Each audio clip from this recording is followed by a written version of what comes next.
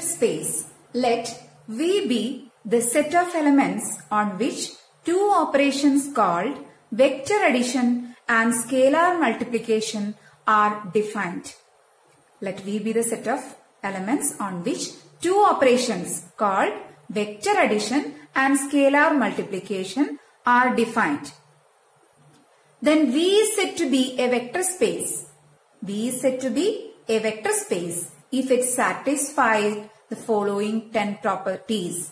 If it satisfied the following 10 properties. Once more, let V be the set of elements on which two operations called vector addition and scalar multiplication are defined.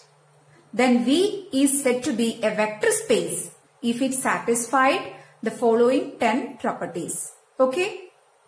First property, that is axiom for vector addition. First property is if x and y are in V, if x and y are in V, then x plus y in V, then x plus y in V. If two elements are in V, then their sum in V. This property is known as closure property for vector addition. This property is known as closure property for vector addition. Okay.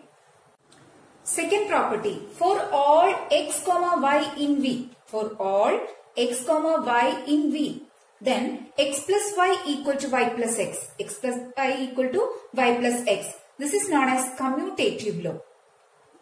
Once more, first property is if x and y are in V, then its sum in V, that is x plus y in V. This property is known as closure property. Second property is for all x comma y in V, then x plus y equal to y plus x, that is commutative law. Third property, for all x comma y comma z in V, if x y z in V, then x plus y plus z equal to x plus y plus z. This is associative law. Third property, for all x comma y comma z in V, then x plus y plus z equal to x plus y plus z. This is associative law. Fourth property, there is a unique vector 0 in V, 0 in V, such that 0 plus x equal to x plus 0. 0 plus x is equal to x plus 0. Once more, fourth property is there is a unique vector 0 in V such that 0 plus x is equal to x plus 0. This law is known as existence of zero vector. Existence of zero vector. Next, fifth property. For each x in V, there exists a vector minus x such that x plus minus x is equal to 0 equal to minus x plus x. Once more, fifth property is for each x in V, there exists a vector minus x such that x plus minus x is equal to 0, that is equal to minus x plus 0. This property is known as existence of negative vector. Existence of negative vector. Okay. Next is sixth property. It includes in 6, 7, 8, 9, 10 includes in axiom for scalar multiplication. Okay. Sixth property is if k is any scalar, and x is in V, then kx is in V. Then kx is in V. If k is any scalar and x is in V, then kx is in V. Okay. Property is k into x plus y equal to kx plus ky. K into x plus y equal to kx plus ky. This is distributive law. This is distributive law. Next, eighth property, k1 plus k2x is equal to k1x plus k2x. K1 plus k2x is equal to k1x plus k2x. This is also distributive law. Ninth property, k1 into k2x equal to k1 k2x. K1 k2x is equal to k1 k2x. Tenth property, 1 into x is equal to x. 1 into x is equal to x. If V satisfies these 10 properties under vector addition and scalar multiplication, then we say that V is a vector space. Okay. Example 1. Show that the set of all real numbers is a vector space. Show that the set of all real numbers is a vector space. Set of all real numbers we denoted as capital R. Capital R is the set of all real numbers. Set of all real numbers. If R satisfies the 10 properties of vector space, then we say that R is a vector space.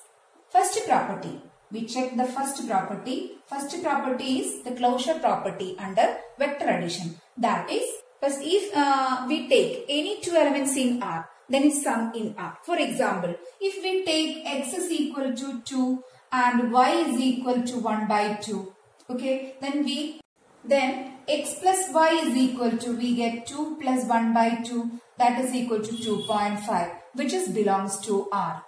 Okay, then R satisfies the closure property. Now we check the second property, commutative law. For all x comma y in R, x plus y equal to y plus x here. For all x comma y in R, then x plus y equal to y plus x. For example, we take x is equal to 2 and y is equal to 5.5. Y equal to 5.5. We get x plus y equal to 2 plus 5.5. That is equal to 7.5. Y plus x is equal to 5.5 plus 2. That is equal to 7.5. That means it satisfies this property for every element in R. Next is associative law. Third property is associative law.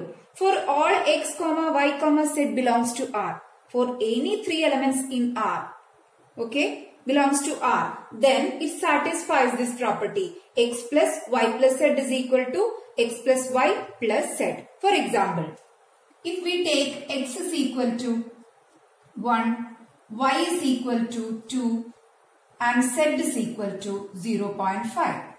Okay, then first part, x plus y plus z is equal to, here putting the values we get 1 plus 2 plus 0.5. That is equal to, we get, that is equal to 1 plus 2.5, that is equal to 3.5. Next is x plus y plus z is equal to, here x is 1 plus y is 2 plus z is 0.5. We get 3 plus 0.5, that is equal to 3.5. That means if we take any three elements in R, it satisfies this property, that is associative property. Clear? Next, fourth property, existence of zero vector. Existence of zero vector. There is a unique vector 0 in R. There is a unique vector 0 in R such that 0 plus x is equal to x, that is equal to x plus 0. For example, if we take x is equal to 2, then 0 plus x is equal to 0 plus x is equal to 0 plus 2, that is equal to 2. Okay, if it satisfies this property. Also x plus 0 is equal to 2 plus 0, that is equal to 2. Okay, take any element in R, it satisfies this property. Okay, the fourth property satisfied. Next property is fifth property, existence of negative vector. Existence of negative vector. For each x in R, there exists a vector minus x such that x plus minus x is equal to 0, that is equal to minus x plus 0. For example, if we take x is equal to 2, then minus x is equal to minus 2. Okay, then x plus minus x equal to, here x is 2 plus minus x is minus 2. We get 2 plus minus 2 equal to 0. It satisfies this property. Also, minus x plus x, that is equal to, here minus x is minus 2 plus 2, that is equals to 0. We get x plus minus x equal to 0, that is equal to minus x plus x. Satisfies the fifth property, existence of negative vector. Sixth property, if k is any scalar and x is in R, if k is any scalar and x in R, then kx in R, then kx in R. If k is any scalar and x in R, then kx is in R. Okay, it satisfies the sixth property. So it satisfies the 7, 8, 9 and 10th property. K into 7th property is k into x plus y equal to kx plus ky. It satisfies. Real number, a set of real numbers satisfies this property. And also 8th property, k1 plus k2 into x is equal to k1x plus k2x. And also the 9th property, k1 into k2x is equal to k1 into k2x.